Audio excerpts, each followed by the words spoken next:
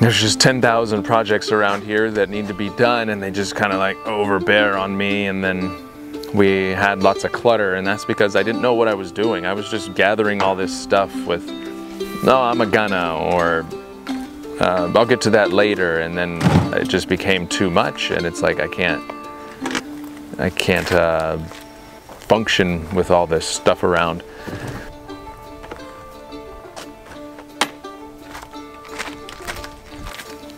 I would tell myself or ask myself, what do successful people do?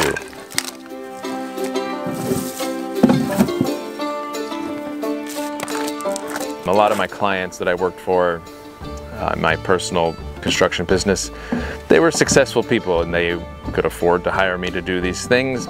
You know, and I would come into their houses and I would, you know, notice that a lot of them were clean and put together and clutter-free and organized and all that. So I started to kind of apply those things here, not only in the house, but, you know, my tools and my truck and my trailers and the tool shed and the storage container. And we got rid of like 2 trailer loads of junk out of just our storage. It was just stuff that was just, we were just accumulating, or I was just accumulating, and oh, I'm gonna do this, I'm gonna do that, and no, I just didn't know what I was doing and figured I could do everything, and that didn't work.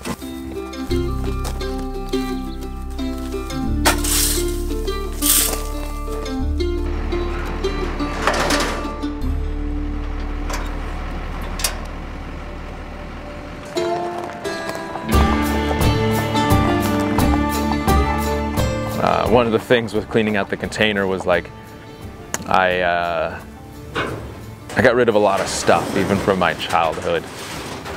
And I remember dumping it at the dump. I remember looking at the stuff and then jumping in the truck and driving away. And as I was driving away, it just felt super freeing. Like, you know, that person back then is no longer me. I'm not that person anymore. I'm not the person that I was 2 years ago, 9 months ago, or when my wife married me, or when my kids were born. In a good way. I've definitely progressed, I feel like.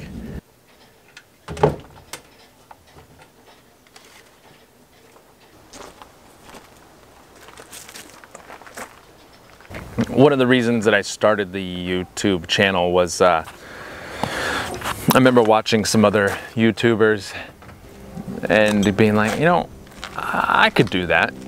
And I think that's one of the cool things about the creators or YouTube, in a sense. In the future it could be anything, but is that anybody could do this. One of the things when I was younger that I did enjoy in middle school was we had a computer lab, and we had a really great teacher. We all have those teachers that just make a difference and are burned into our memories, and that one was, for me, Mr. Lathrop. He had this computer lab. I remember it had all the Bubble Macs.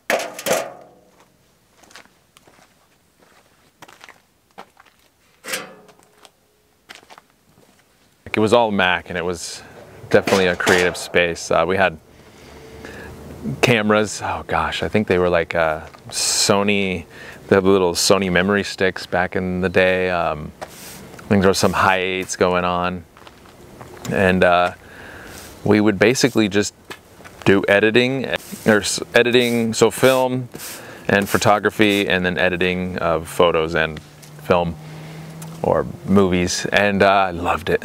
And I don't think I was so great, but I enjoyed it so much and was good enough at it that after school, the teachers would come into the class and he would teach the teachers some editing things and photography and stuff like that. And he brought me in as the teacher's assistant to help teach the teachers. And that was really cool. And then I went to high school, in the high school communications program, and they had like a computer lab, and it was terrible. It was ran by like the assistant football coach. I don't know if he had any experience in the things, but it was not very good. I don't really ever remember picking up a camera in that class or touching a computer. We had like gateway computers.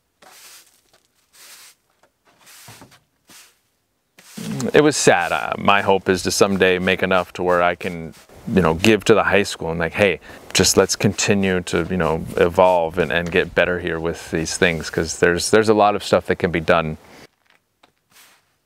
I loved video editing and photography and cameras and all that stuff, and I didn't go that route.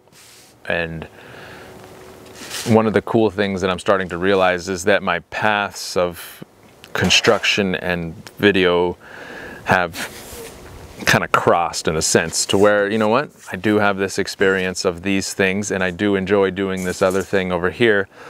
Just put them together and let's see what we can do.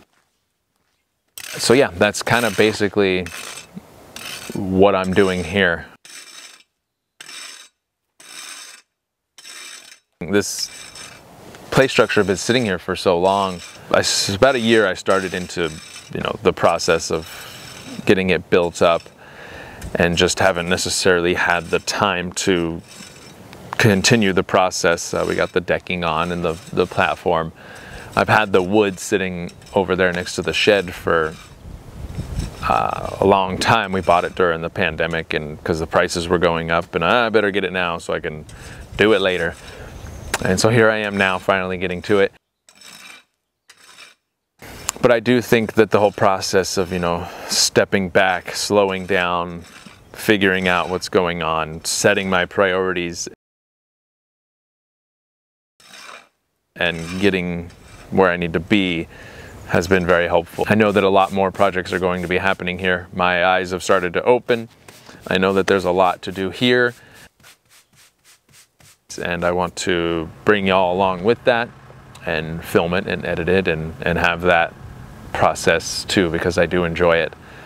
I am going to kind of change format a little bit, in the sense I do want to teach and show type thing, but I also want to kind of bring in my philosophy of things, like what I've learned, and if, you know, what I've learned to get me to where I'm at is helpful to anybody else, then that's great too, because that's all I want to do, is just teach and stuff like that.